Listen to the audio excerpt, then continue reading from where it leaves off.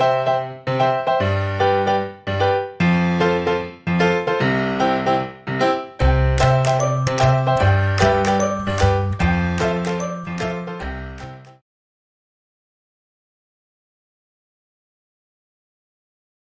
friends, this is Navdeep Singh from Hitbullseye.com. Today in our art and culture series, we'll be discussing about paintings. For today, our topic of discussion would be firstly, classification of paintings, then prehistoric paintings, then the Gupta age paintings. We'll be also discussing something about the Mughal paintings, and then we'll also see into how the Mughal paintings evolved into the modern type of paintings as of today. So firstly, talking about the classification of paintings, paintings are classified into mainly two types depending upon their size: miniature painting and secondly the mural painting. So talking a bit about the mural paintings, these are very large works executed in the form of paintings on walls of large structures. And these mainly have a Persian influence upon them. Certain examples of mural paintings are at the Ajanta and Ellora caves. So in the caves, first they would plaster the walls of the caves and then apply their own paintings upon them. Second is the miniature paintings. Miniature paintings are very delicate and small paintings done mostly on things such as paper, palm leaf, cloth or glass. Their two more important conditions are that they should not be, or the size of a miniature painting should not be more than 25 square inch, and the size of the subject in the painting should not be more than 1/6 of the size of the subject in the actual size. Example of miniature paintings are those found in the Pala school of paintings and also in the Ragmala school of paintings. So talking about the various types of paintings, namely the prehistoric, the Gupta, the Mughal and the others, we'll be starting with prehistoric paintings now. So basically prehistoric paintings were of the types of mural paintings, that being very large scale, and these were basically petroglyphs, which are mainly rock engravings upon a particular rock surface. All these prehistoric paintings belong to three periods, mainly the Upper Paleolithic, the Mesolithic and lastly the Chalcolithic period. In all these periods, the common features were bold lines made by colors such as ochre red, yellow earth or soot black. These were all naturally occurring colors which the people or man or human being at that point in time could make use of. Figures such as that of animals, humans and hunting scenes were made on those rock engravings or the petroglyphs. So the biggest example or the most famous example of these prehistoric paintings were the Bhimbetka cave paintings, which were discovered by V. Kankar. Discussing a bit about the three periods that we had discussed in the prehistoric paintings. The Upper Paleolithic paintings firstly made use of white, dark red and green lines, and with those colors they depicted themes such as animals like bigger animals, bisons, elephant, rhinos and etc.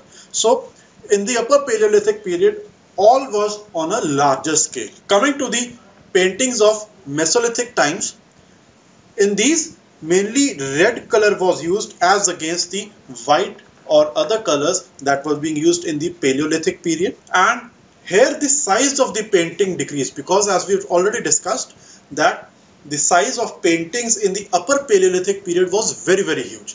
In the Mesolithic times, the size decreased to an extent. Now the themes of these paintings were like grazing or riding and others. The last period of prehistoric paintings was the Chalcolithic paintings. In the Chalcolithic times, they made use of colors such as green and yellow, and with these colors they depicted scenes such as those of battle scenes. This was about the prehistoric paintings. The next important period of painting that is worth discussing about is the Gupta Age paintings. In the Gupta Age paintings, all the famous paintings that we discuss of as of today are there. For example, Ajanta, Ellora, Bagh, the Kama Sutra paintings, all these belonged to the Gupta Age. Now talking a bit about Ajanta cave paintings, because these are one of the most important paintings or evidences of Gupta Age that we have present or we have as of today, that these are mural paintings. Again, the same meaning, the paintings done on a large scale on the walls, and these have specific features such as expressing emotions through hand postures, themes such as animals and birds, and most importantly, use of tempera style of paintings. The next important type of painting is the Ellora painting, and in the Ellora painting there was a very common theme or a popular theme of Ramayana and Mahabharata.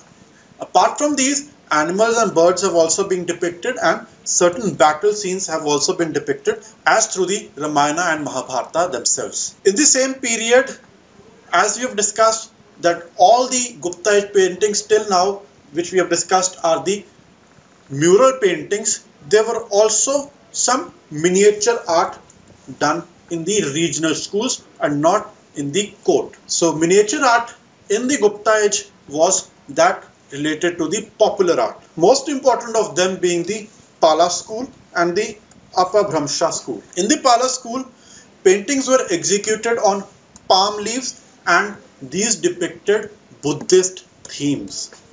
On the other hand, in the Apabhramsha school, the paintings depicted human beings in a certain manner, that they were fish-shaped bulging eyes, that there was a pointed nose and a double chin, and it made use of brighter colors. This was about the Gupta Age paintings.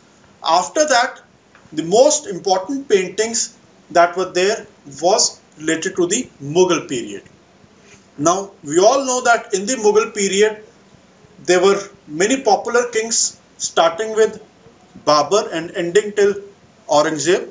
So, we'll be discussing each and every major painting or contribution towards painting by each and every emperor. Firstly, all these paintings had Indian, Persian and European influence because of the places from where the emperor belonged, and apart from that, all these paintings used brilliant or very bright colors.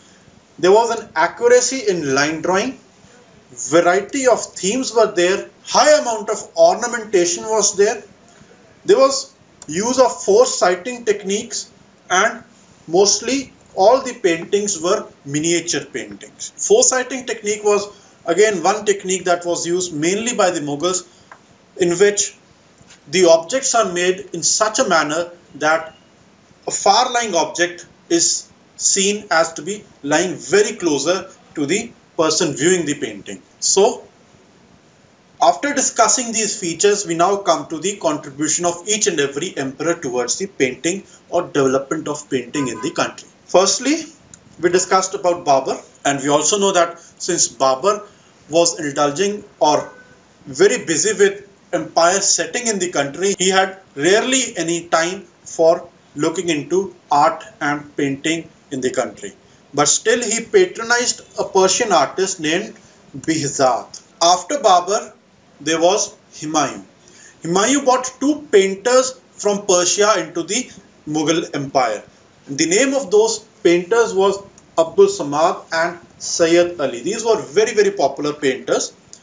And with the coming of these two painters from Persia into the Mughal court, there was some kind of Persian influence that started to flow into the Indian paintings as well. After Humayun, there was Akbar.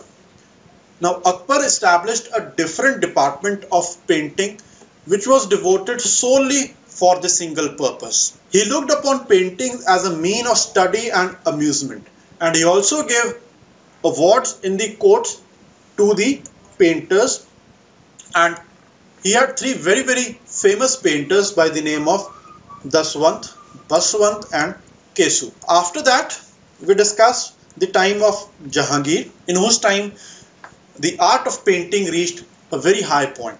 There was emphasis on portrait paintings from now on, and Jahangir was very fond of nature, so this was for sure to be looked into his paintings. And most important theme of Jahangir or Jahangir's paintings was nature itself, and his most important or famous painter was Ustad Mansoor.